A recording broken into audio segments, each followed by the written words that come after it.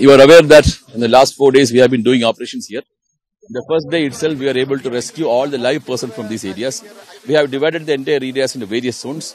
A joint team of the Indian Army, the NDRF, the local police special operations groups, Fire Force, the K9 squads, Coast Guard and Navy have been operating in all these areas. Last 2 days, we are able to recover large number of bodies. Still, some of the areas has to be excavated more. Today, probably since we are more machinery, we will be able to dug and see that whether more and more areas has been explored, and we are trying to get more bodies. See, so officially itself, as per inquiries itself, it is more than 200 people. But you see, there are a lot of people from other states, which we may not be able to find out.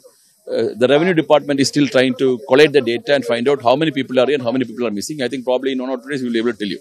See, we have so far recovered more than 200 bodies and body parts.